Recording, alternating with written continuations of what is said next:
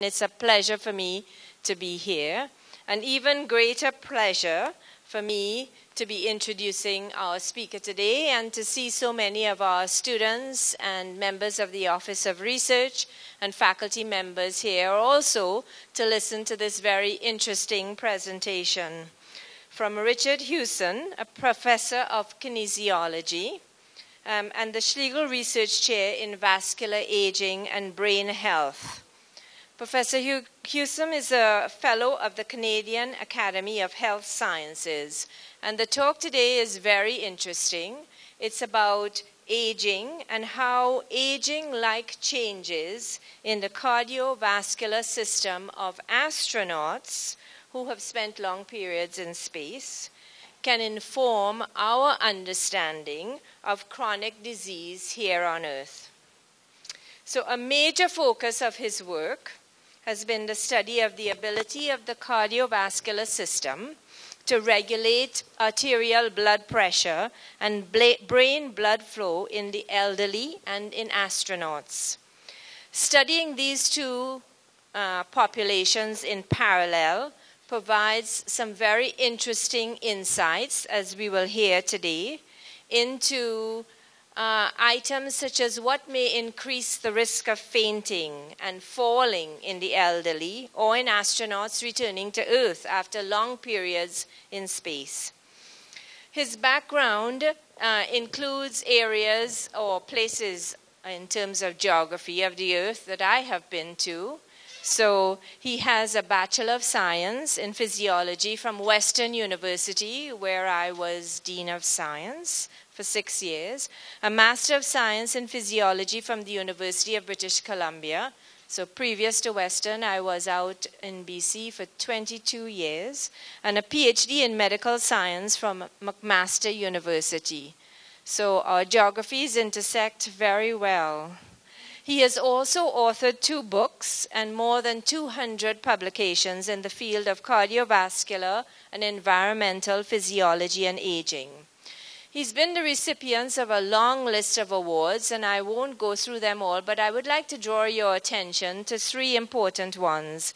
The Canadian Society of Exercise Physiology Honor Award in 1997, and 2 University of Waterloo Awards.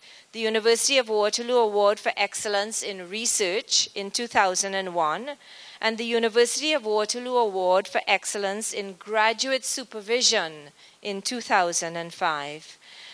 Excellent achievement. We're really excited to have you here, Professor Hewson, and very much looking forward to your talk. Please join me in welcoming him.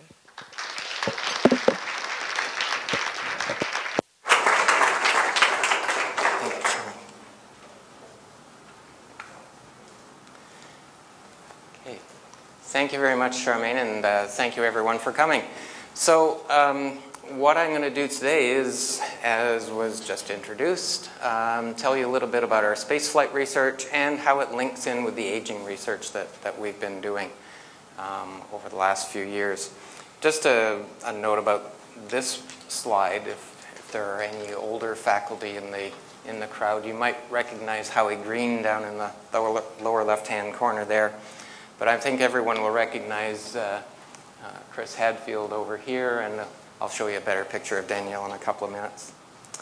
Before I get started, though, I do want to give a special thanks to a good friend of mine, my lab technician for over 20 years, Dave Northey. Dave was always not only extremely skilled in terms of helping us maintain the highest possible standards in the lab, but he was usually the first person to be tested back when he was young and healthy and fit, and unfortunately over here where he also has heart failure. So everyone knows Chris Hadfield. Many of you might have been able to attend when Chris did his downlink from space and actually talked to us here at the University of Waterloo. Chris is an adjunct professor at Waterloo, and he's come and done a couple of lectures for me in my undergrad class. But it was kind of Chris to say that he feels like an old man after getting back from space. So that's sort of the theme of our talk today. what have we learned from astronauts? What can it help us in terms of studying aging? We've looked at blood pressure regulation, we've measured arterial stiffness, looked at brain blood flow, and something else about insulin resistance, which is associated with the sedentary lifestyle. We've done similar things in aging, as well as looking at heart failure and brain blood flow. How did we get into this? Well, we started with analogs of spaceflight. And the very first analog of spaceflight that we did back in the late 1880s was over in my lab. We bought a big sheet of 4x8 plywood, stuck it slightly head down tilt, cut a chunk off the end actually, and we were able to raise it up so it's just the right angle. That head down tilt is a simulation of spaceflight because it shifts the blood from the lower part of the body into the chest and the head.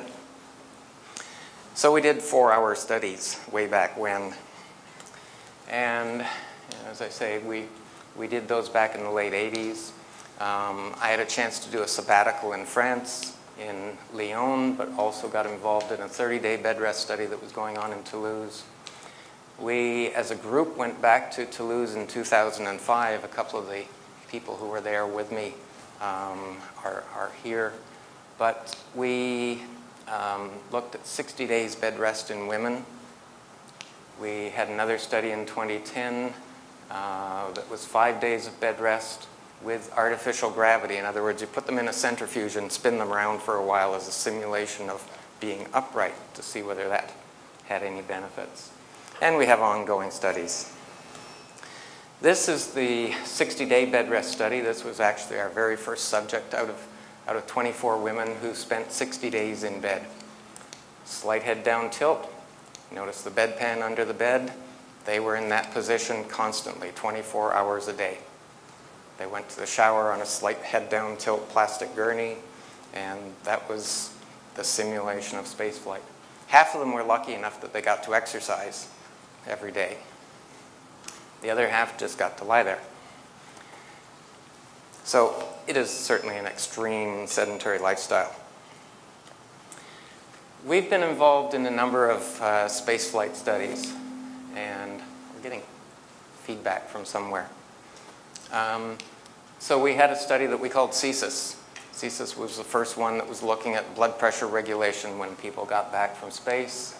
We have another one called Vascular. I'll show you some of the data from it in just a minute. Another one called blood pressure regulation, BP-Reg. We're in the middle of doing vascular echo right now, and we are just starting on vascular aging. So we've had quite an opportunity to do different things with spaceflight. Well, why were we concerned about blood pressure regulation? Up at the top here, Chris is catching one of the American astronauts, Heidi Marie Stefanishin-Piper, who, standing up at a press conference the day after she'd landed on a shuttle like that, you can see she's turning a little bit green. And they put her down for a while, they stood her back up, and the next time she really went down. So there was this happens fairly frequently because you take away gravity, the body sort of forgets in a way how to respond to gravity. A number of things start to change, and it's those changes that we were trying to capture.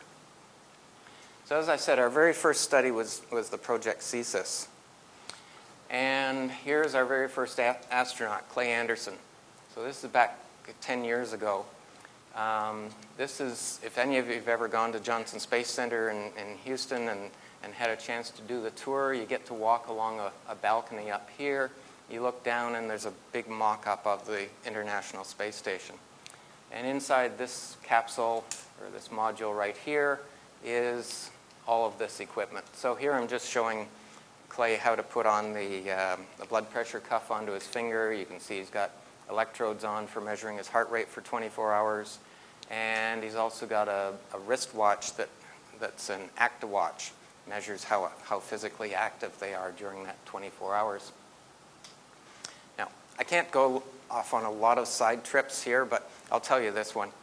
We were doing our very first experiment, and Danielle was in the office talking to the people in Houston who were then talking to the astronaut. The astronaut went to the drawer It would not open. He tried again. It would not open. After a while, he went for some tea. And the Houston people talked to Danielle and said, well, can he do the experiment without the equipment? So the answer is no, obviously, but fortunately, he came back from his tea break and the drawer opened. Something had floated up and locked the, sort of barred the way in, but anyway. So we've been to Houston many times. We were there 3 times this past month for some pre- and post-flight testing on astronauts. We've also been to Russia quite a few times. This is in Star City, which is just outside of Moscow. This is actually Bob Thirsk, the first Canadian long-duration astronaut. Here's Danielle with hooking up and measuring the carbon dioxide that he's breathing out. And our friend and colleague Philippe Arbet from France, who continues to work with us on these research projects. And we're at the Kennedy Space Center. Kennedy Space Center, they'd land on the shuttle, and they'd keep them flat. They'd put them on a gurney, and they'd roll them into the lab here. We'd roll them off the gurney straight onto the bed. They'd never been upright before they did the experiment with us. So you'd think that that would really allow you to see how poorly their blood pressure is regulated, right? Well, let me show you the next graph with a little bit of data on it. This on the left-hand side is one of our bed rest studies in our lab here, 4 hours of bed rest. You can see the arterial blood pressure is starting to go down. This is lower body negative pressure. Remember in this previous graph here, these boxes, what we do is we hook a vacuum cleaner up to them with a rheostat so we can apply progressive levels of suction. So it's sort of the same as tilting them, but it gives us other advantages, which is why we use that. Anyway, as you apply a little bit more and more suction, the amount of blood going back to the heart drops, blood pressure starts to fall off, and you can see heart rate here is higher after the 4 hours of bed rest than it is before the 4 hours of bed rest. This is what happens with 6 months in space. Absolutely nothing to the heart rate, nothing to blood pressure, and the venous return or the pressure of blood coming back to the heart is unchanged. We thought, well, maybe it's because they're doing lots of exercise now and they're not fainting the same way that they were before. That's a possibility, but we still haven't really resolved it. Point is, I think compared to when they were on these short duration shuttle flights, the woman I showed you a second ago who was fainting, she'd been on short duration shuttle flight. And they have a really, really busy schedule. So they're really stressed while they're up there. They come back and they're quite out of it. These guys, though, get into a regular routine. They do lots of exercise. They have fairly good nutrition and so on. So all of those things combined seem to bring them back, for the most part, healthier. I'll show you a graph later where at least one of them didn't. Anyway, this is one of our astronauts in the CSIS study, Mike Fink. This is 7 hours after he hit the ground in Russia. They put them on a helicopter, fly them to an airport, fly them to the airport that's right near Star City. They bring them over, and as you can see, the military band is playing in the background and so on. But he does not look like he just got back from 7 months in space, or 6 months in space. Okay, so we've sort of given up on blood pressure side a little bit. We're still looking at it, but one of the other things that we're interested in is what happens to arterial stiffness. The reason that we're interested in this is me standing here right now. Okay, blood pressure at the heart about 100, blood pressure up in the head about 70. So the hydrostatic column here reduces blood pressure as you go up. You go into space, you get rid of that hydrostatic column. Blood pressure is now the same in the head as it is in the heart. So the head and the neck region are relatively hypertensive compared to what they are most of the time on Earth. If you develop hypertension, your blood vessels are going to get thicker and stiffer. So we figured that that should happen as well with the astronauts. As well, they become very physically inactive overall. And there are things happening to their hormones and their insulin responses that I'll show you. So we have reason to believe that that's what's going to happen. There's good evidence from the ground. These are arteries from an animal model where they elevate the blood pressure in the head. And you can see from the control condition to this elevated pressure condition, this is the wall of the artery. It gets a lot thicker. And you can see down here the same thing from a different research lab. So when Danielle and I are trying to measure the carotid artery stiffness, she's on one side with the ultrasound device. You can see the screen over here. You can see a little bit of pulsatility on that black area in the middle is the blood, and then the whiter bands are the artery expanding and contracting. You know, put your fingers on your carotid arteries. You feel them pulsing. Okay, that's exactly what we're measuring with the ultrasound there. And I've got a pressure transducer on this side to measure what the pressure is. Okay, so we put those bits of information together and we calculate the distensibility of the arteries. Okay, so the next slide, just look at the right-hand side first for a second. Okay, so this is going from age 45 up to age 85. So here we have the distensibility getting reduced, or they are stiffer. These are astronauts over here. And we happen to get 4 women and 4 men in this study, which is very unusual. These are pre-flight values. These are post-flight values. So the amount of stiffness increase that you see here is the same as about 10 to 20 or so years of aging equivalent. Now, it's not the same mechanism, but it's going in that direction. We think it's mostly that hypertension. It could be something to do with the physical inactivity causing some changes and maybe some hormonal things happening as well. But not only are the arteries stiffer, the walls get thicker. So these are from our friend in France, Philippe. You can see that this is the thickness of the wall, and it increases in all of the astronauts when they go into space, and it stays a little bit elevated when they come back from space. Okay, this is just a slide to sort of remind me that we also did some brain blood flow measurements on these people.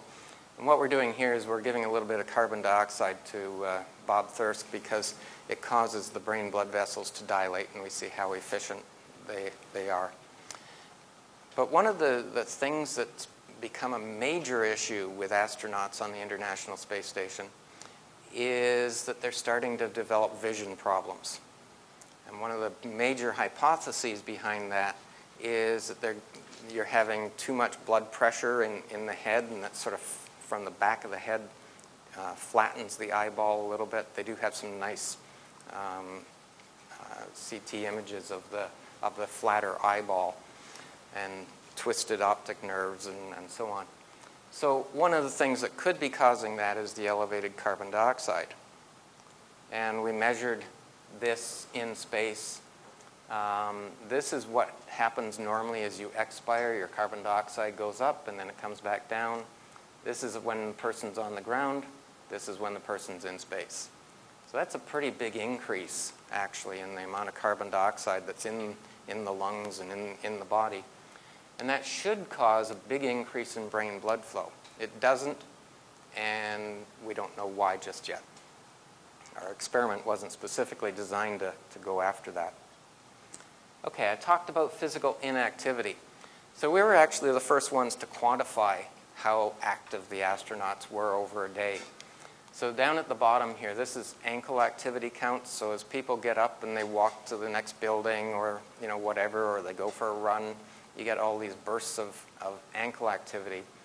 And most of those are associated with bursts of heart rate. So this is how we stay fit, by going for a run, elevating our heart rate, making that heart muscle work. Okay? So when they're in space, they can still make the heart rate go up like that, but this actually was a cycle ergometer study. That's why you don't see as big a blip down here. But notice the rest of the day, they're just floating around, right? They're not having to work against gravity, not climbing stairs. So you don't have these big bursts, and you also don't have as many frequent bursts of heart rate So you take away that constant within-a-day stimulus that's going to help maintain your physical fitness. Now, have any of you heard an astronaut or someone talking about astronauts say, I exercise for 2.5 hours per day? Has anyone heard that? Other than Danielle. Okay. Chris came and did a lecture for me last year, and one of the things he said was, we exercise for 2.5 hours per day. After the class, I said to Chris, I don't think that's quite right, because we actually have your data. And I'm not sure which one of these he is, but this is the total aerobic exercise time per day averaged over their space flight. It's half an hour of aerobic exercise per day.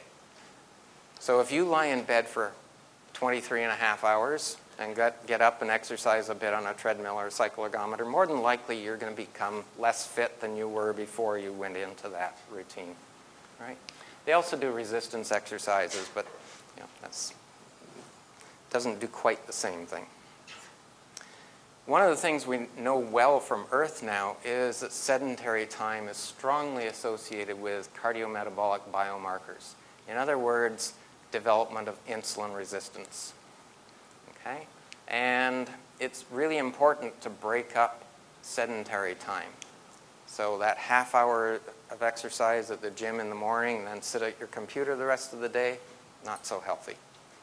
You need to do more frequent periods of physical activity.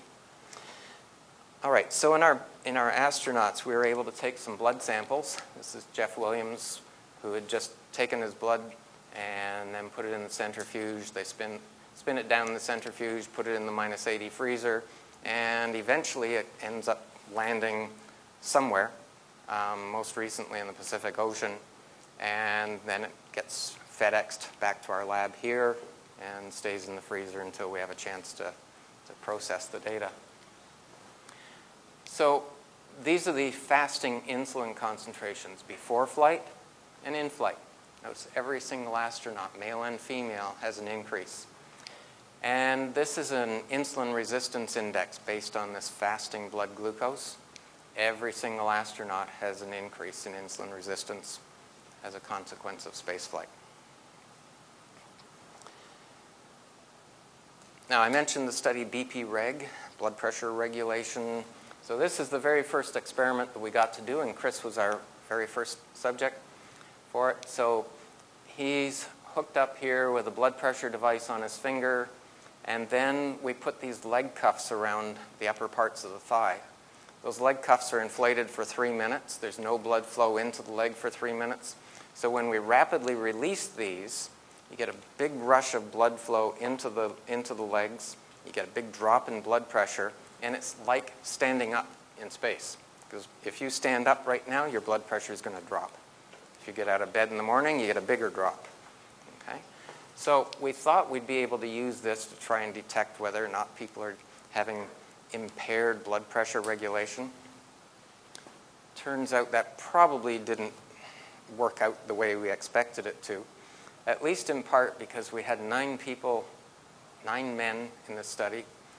6 of them were experienced jet fighter pilots. And when we did their post-flight stand test, there were only a couple of them looked like this. So this is before he went into space. This is lying down. Sit up, you get a transient drop. Stand up, you get another transient drop. But then, blood pressure is pretty well maintained as he stands there for 3 minutes. Coming back from space, now you get a huge drop when he sits up, another drop here. And you notice that if we'd left him standing for another minute or so, he probably would have been falling down. So but this was 2 guys out of 9 who responded this way. So it doesn't seem that there's quite as big a problem with blood pressure regulation. But there are also ways around it, so you can put compression garments on them and so on, which might assist and further reduce the risk of blood pressure. NASA's sort of written blood pressure off as a risk factor anymore. All right, so we're also as I said, currently doing a study that's called vascular echo. And one of the key things about vascular echo is that we're actually trying to measure what's happening to the arteries and the heart and sort of the circulatory system while they're in space. So we do what's called remote guidance ultrasound. So the astronaut here is holding the probe against his own carotid artery. The ultrasound machine is just over here, and he has to push buttons and so on. We are in our next measurement, which should be happening in January next year.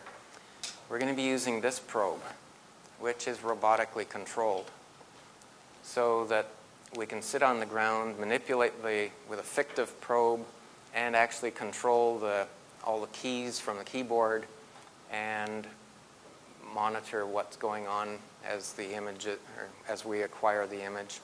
So we don't need the astronaut who sometimes, we have this little maneuver that we call a sweep, which should be you put the ultrasound probe here and you go like that. Okay, well, some people sweep like this. It's not easy to convey all the time what you want the astronaut to do. So, I mean, Danielle is really good. This is us sitting over here in our lab over in the Research Institute for Aging. We actually sit and talk. This is the NASA communications device, so I can actually listen in on all of the conversations that are happening. Danielle is the only one who's authorized to talk to the astronaut. She watches the ultrasound screen, so she knows what's going on there. What's out of sight just above me here is actually the cabin view. So we get to watch the astronaut doing things, so we know he's got the probe on his neck and not on his stomach or whatever. And so she tells the astronaut exactly how to position the probe, which buttons to be pushing, and so on. This was our trial run. The ultrasound that we're about to use was actually up in Montreal. So this is Montreal up here. You notice that screen there is exactly what Danielle has here. So she's able to control the ultrasound in this way. So we've got this new approach, which we hope is going to give us a lot better information. So go ahead. So we got to turn the volume up. Not that high. Okay. So yeah. All right. So I'm going to show you a video. Tim Peake was the first astronaut who took part in vascular echo.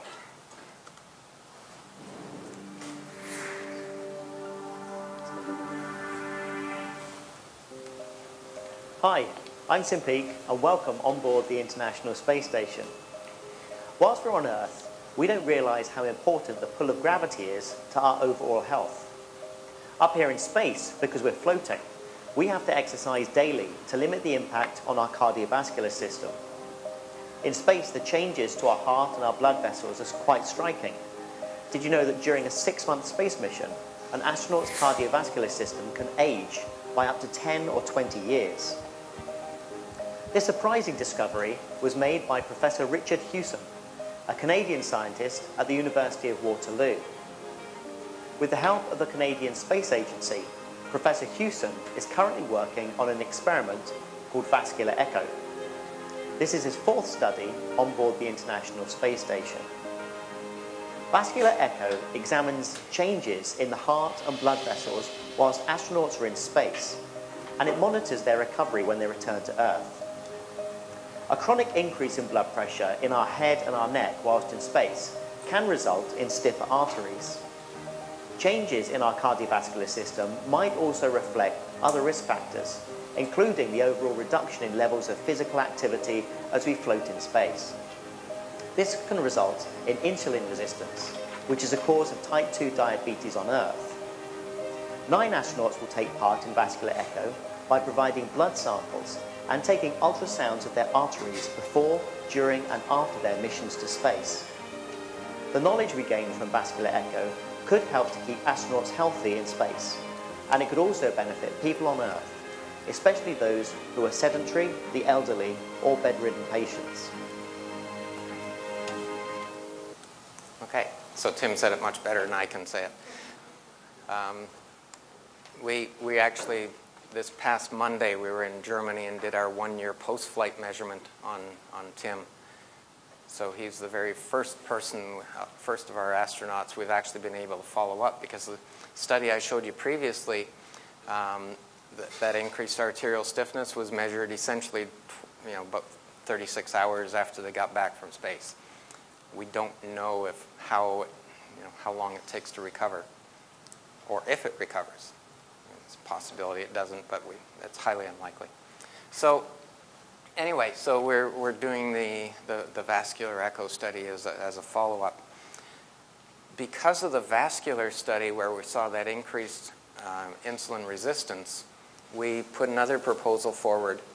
And the study is being called vascular aging. We've finally gotten the funding started a couple of months ago. And what we're going to be doing is actually measuring an oral glucose tolerance test in space. That insulin resistance index that I showed you a little while ago is really not very sensitive. One of our colleagues, Martina here from Germany, who's a collaborator on this study, did a bed rest study. So people in bed for 21 days, they're obviously going to decondition, and you get quite a big change in the blood glucose response here, showing pretty huge insulin resistance. Martina did not see a change in that other index that we found changed. So it will be really interesting to see, given the fact that we saw a change in that resting insulin resistance index, what's going to happen to their oral glucose tolerance test. So we'll also, though, be using a couple of, we have the potential of using a couple of Canadian devices. One, some of you who do fitness might know about this AstroSkin. It's a vest that you can wear that monitors heart rate and respiration and activity levels. They've modified it for space. We probably won't be using the analyzer for doing blood analysis in space.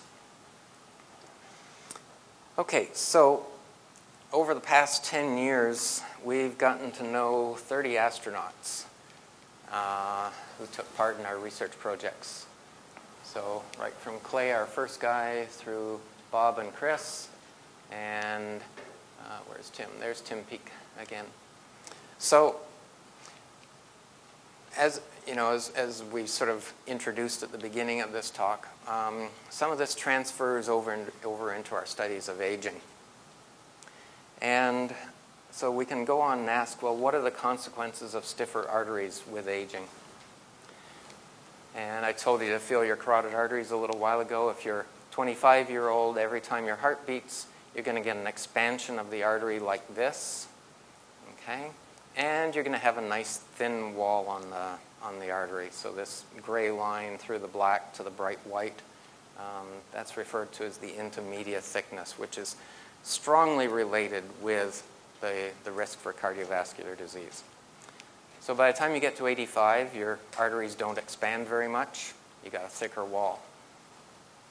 This little quotation up here, actually William Osler was a Canadian physician.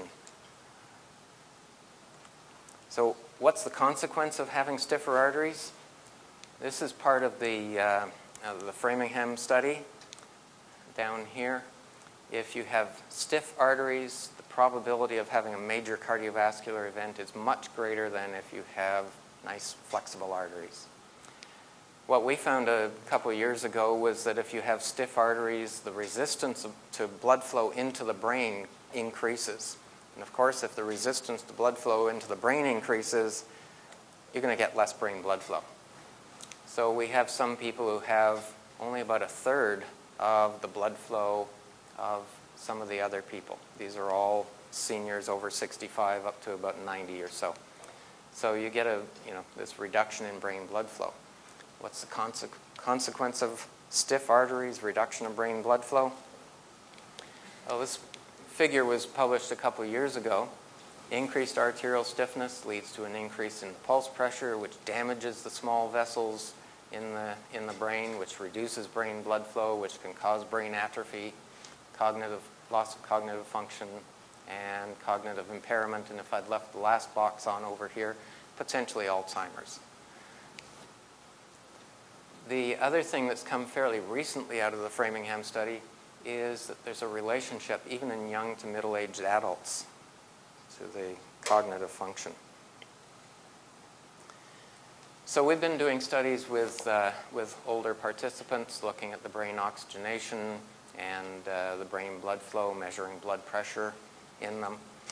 And my PhD student, Laura Fitzgibbon, has measured here a fairly large number, getting close to 80 older adults who come from the Schlegel villages. There's a group who maintain their cerebral oxygenation pretty well. And then there's a subgroup, about 20% or so of the population, that has a bigger drop in the oxygenation levels. These people who have good oxygenation to the brain when they get up out of bed and stand, they're nice and stable. The other people down here, though, there's a lot more wobble. And this is fairly consistent. These are only one person in each of these pictures here. But it's fairly consistent. So that's one aspect of brain blood flow and brain health. Another aspect, Diane Moros has collected data looking at what happens going between rest, walking at usual pace, climbing stairs. And we have this ambulatory monitor, you saw it a second ago. So we can walk around with this thing and go pretty well anywhere we want. If you measure the amount of brain flow under the curve here, compare it to here, you get more brain blood flow when you're walking. So that part of it's healthy. And of course, if you combine that with other things like doing mental tasks while you're walking, then you go with even a little bit higher. Now, I said a while ago that we're also studying people with heart failure and what happens to the oxygenation levels. And this is what happens. So this is the sort of the basal level of oxygenation, and a person with heart failure has a drop, and especially if the person is walking a little bit faster, there's an even bigger drop. So this drop-off in the cerebral oxygenation is really important. Heart failure patients, almost all of them are going to have some degree of cognitive impairment. That cognitive impairment is probably a consequence. What's hidden in behind here is that the heart failure patients, because these are all normalized for that person, okay? If we didn't normalize but we left them as absolute numbers, the heart failure patient would be down here below the person without heart failure. Caitlin Fraser, who did a master's project on this, showed that if you measure them when they're lying down, which is what everyone had done up until that point, heart failure patients have lower brain blood flow. You get them to sit up, and they drop even more below the normal value. So definitely brain blood flow in heart failure patients. They're able to regulate blood pressure, but they just don't have enough blood to keep pumping it up to the top of the head and feed the brain properly. Now, also on this graph, you notice this big spike here? Well, that's what happens in a, quotes, control person who goes from lying down to standing directly. Now, that control person happens to be me, so if we want to study this phenomenon called initial orthostatic hypotension, we've got a very prime candidate to take a look at that. And I see Robert smiling here because he needs people who have that big drop in blood pressure for his studies. Okay, so that brings me sort of to the end of what I wanted to say, other than to say thank you to all the sponsors and my biggest supporter, my wife Nadia down there in the corner. So that's on our trip to Ireland last year for a conference and an opportunity to meet with the people in Dublin who are involved in the Irish longitudinal study on aging, and we're hoping to get some neat collaborations going there this year. So anyway, I'd be happy to answer some questions. So let's thank Richard first.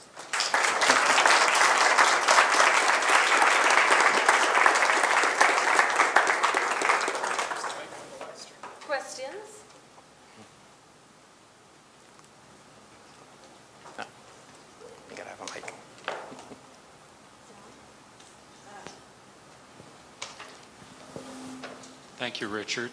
So I was interested to see the increase in thickening amongst astronauts, because that seems to happen relatively quickly.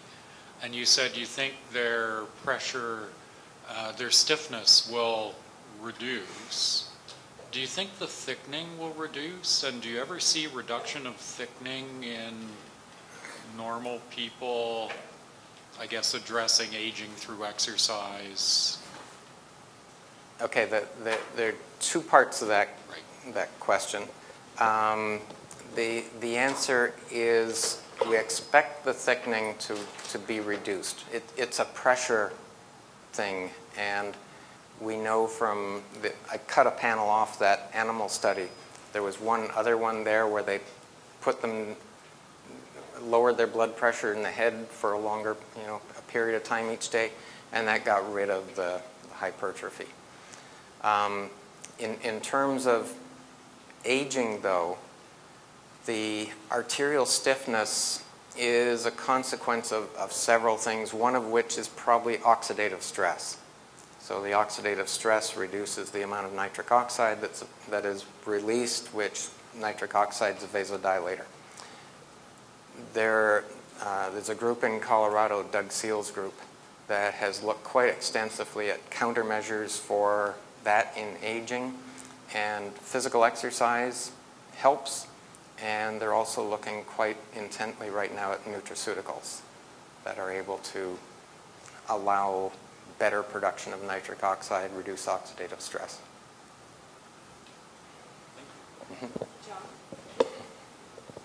Thank you, Richard. A very interesting and exciting talk. Now, I have to confess two things. First of all, my quest to find the fountain of aging becomes more intense as each year goes by. The fountain of youth, not yes, fountain of aging. I was thinking you probably found the fountain of aging like all of us. I came into this talk thinking that gravity was a problem, because when I run up hills now, I often think to myself, I wish I didn't have to cope with gravity. So you have shattered that illusion very strongly, unfortunately. Artery stiffening is interesting, and it's clear that it's an important phenomenon. And I can't help but think, or let me say it this way, let me ask you the question. Much of what happens at the tissue level is a reflection of what happens at the cellular level, right? And just as arteries stiffen as people age, biological membranes, cell membranes, also dramatically lose fluidity. That's been demonstrated time and time again. Some of our own earlier work demonstrated that. And accompanying that is loss of membrane function, in particular mitochondrial activity, which generates energy, ATP. And accompanying that as well is a large increase in the production of free radicals, superoxide, for example, which causes all kinds of damage and contributes to cell aging. So that's a roundabout way of getting to my question. My question is, what happens at the cellular level in astronauts? Is there a change in mitochondrial activity related to energy production? And are there any changes in the production of free radicals, in particular superoxide, which are known to increase during natural aging? Okay, let me answer the last one first and then work our way backwards. We tried to look at total oxidative stress levels from markers in the blood. We didn't see anything. It's interesting. Everyone hypothesizes that that's what's going to happen. The reality from ground-based bed rest studies is that we use a technique called flow-mediated dilation to try to look at whether or not there's an increase in free radical production, which causes less nitric oxide and less dilation. You actually get greater dilation in the people who have bed rested, which is certainly counterintuitive. We don't know about astronauts, so let me come back and answer your question a little bit more.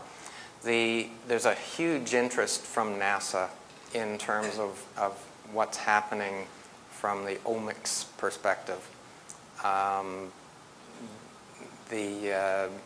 In the so-called twin study, where one twin was in space and the other one was on the ground, That's really the first time that they've applied full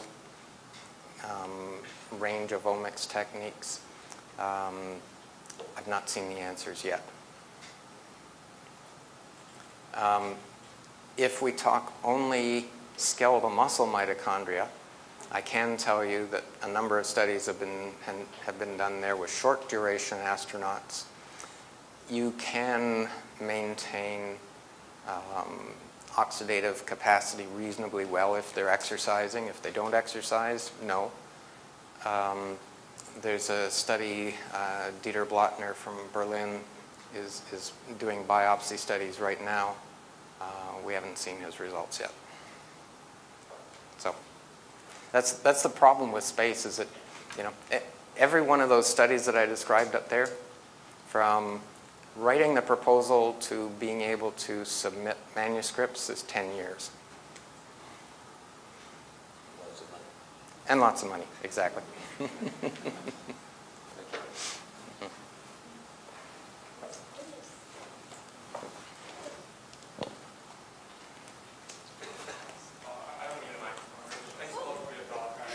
So they want the mic, though, for the audio.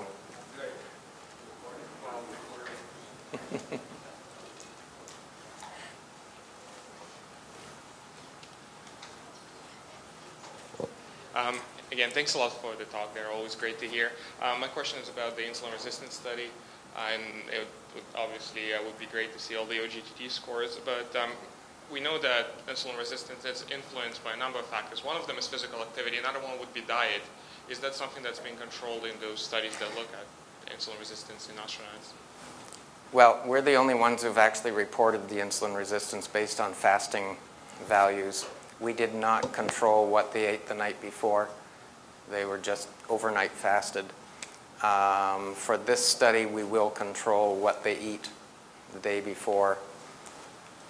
The other part of not exactly what you asked, but let me tell you, we had a chance, one of our astronauts was Tom Marshburn, who's a medical doctor, and I talked to him after he'd gotten back from space, and he said he's been trying very, very hard to convince people that they should not be supplementing their total caloric intake by drinking Tang or equivalent. So astronauts drink a fair bit of glucose, sugar solutions, just simply because they need to keep up their caloric intake. So diet, I'm sure, has a role. Do you mind repeating your question? Oh, thank you.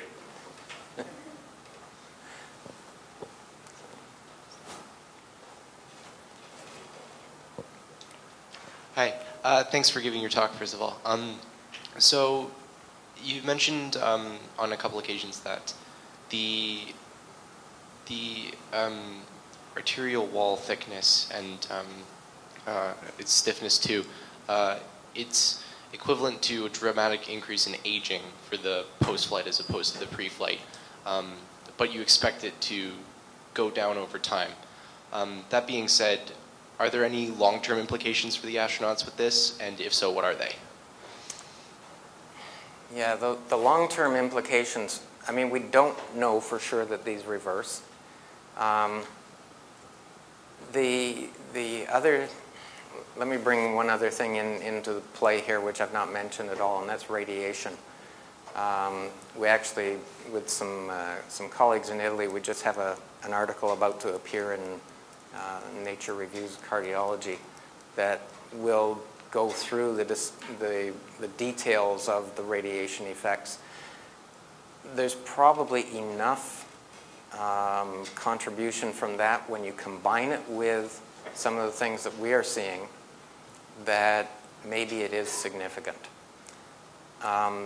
There's another study that was published by a friend of mine from Florida, and he did some analysis, admittedly on an extremely small sample, those people who have gone beyond low Earth orbit, because in low Earth orbit they're still reasonably protected from the cosmic radiation. But once you get beyond low Earth orbit, you now have the potential for these high energy radiations to impact. He saw in that really small group of people a higher incidence of coronary artery disease and death than in the normal population, and certainly in the healthy cohort of other astronauts who had not gone beyond low Earth orbit. Now, there are some people who are extremely upset that he got those data published because, you know, it's a really small sample size, and some people don't think that they would have gotten enough radiation to have caused that effect.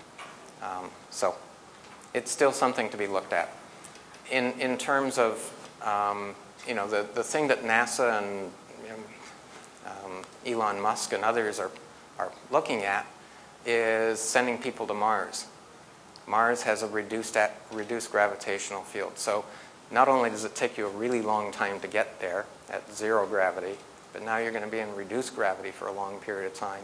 You're probably going to be in a reduced physical activity state throughout pretty well that whole time, especially travel, because they haven't figured out really yet how to put this little tiny exercise device that's going to allow you to exercise as much as you need into the little tiny capsule that's going to go there. Right. Thank you very much. Yeah.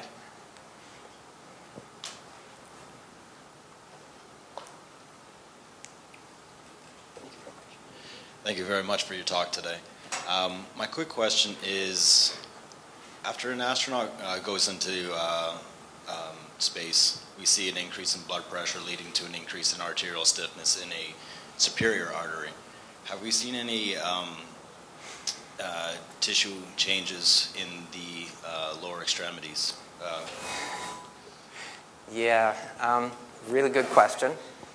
The bottom half of the slide I didn't talk about up there was the femoral artery intermediate thickness, and it increased just about as much as the carotid artery did. We don't know why. Because if you go back to my proposal for this study where we found the increased stiffness, we expected there to be a reduction in stiffness in the lower part of the body. We also have data for transit time, which is a surrogate for how stiff the vessels are. That also indicates that the vessels from here down to there are stiffer, which doesn't make a lot of sense from a blood pressure perspective. But maybe that's where you start coming into the physical inactivity and the, changes, the hormonal changes that are happening. Some of the hormones that are elevated can cause increased arterial stiffness and hyperplasia of the vessel walls and so on. So there's still lots of other possibilities that are going in there, which is why I sort of don't say clearly that, oh yes, they're going to recover.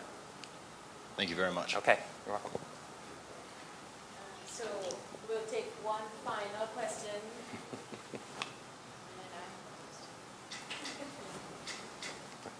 Got one over here. Oh. Who is it?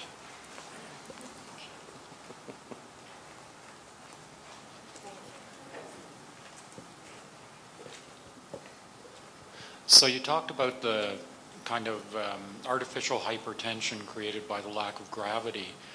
I'm wondering about actually taking off from Earth, and it's something like 3 Gs of acceleration on the astronauts for like a relatively lengthy period, right? Yeah, well, shuttle's 8.5 minutes. Do you know if that matters, or is that a confounding effect in all of this? In the long term, no. In the short term, first of all, they're on their back with their feet up. So if anything, it's pushing blood into the central circulation. So they've actually had 3 American astronauts launch with a catheter coming into the right side of the heart to measure the blood pressure. Their central venous pressure does increase a fair bit during the launch period, but immediately on going into space, boom, down to almost 0. So it's actually lower when they're in space than, it's probably about the same as when I'm standing, but it's certainly lower than what you get when you're lying down. But it's a relatively short period of time, so it's not going to have a huge impact.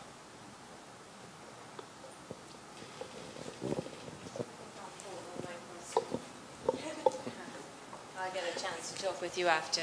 So I'd like to take first the opportunity to thank once more Richard for such an interesting talk. Thank you very much, Richard.